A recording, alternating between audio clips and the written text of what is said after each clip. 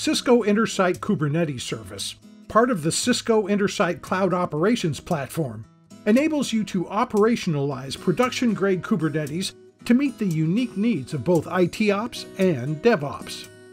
Let's take a look at how Intersight Kubernetes service delivers role-based access for your users. Here you can see the main interface where ITOps can configure, analyze, and manage the entire infrastructure of your environment, including things like servers, fabric interconnects, and storage. But what about the unique needs of those with other roles, such as DevOps? They're less concerned with infrastructure and more concerned with managing Kubernetes deployments. Here's how ITOps can provide the right access to the DevOps team. First, we'll go to Settings. This brings up an area of the interface titled Access and Permissions. From here, we choose Roles.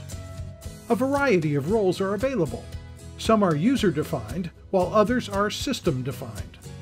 To create a new role, all you need to do is select the Create Role button, which opens a wizard.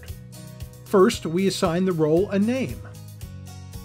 Then we can assign specific privileges. There are many privileges that can be set, but we're going to look specifically at Kubernetes Operator and Kubernetes Administrator.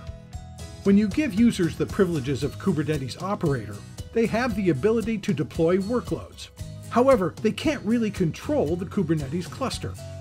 If they also need the ability to deploy and control clusters, they can be set as a Kubernetes Administrator. You can also set privileges based on groups. When we create a new group and choose a desired role, all users within that group will have the associated privileges. In addition, assigning organizations makes it possible to provide the right people access to the right resources.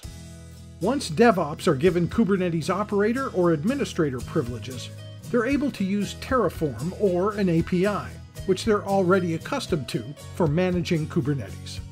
Cisco Intersight Kubernetes service delivers the right access for both ITOps and DevOps.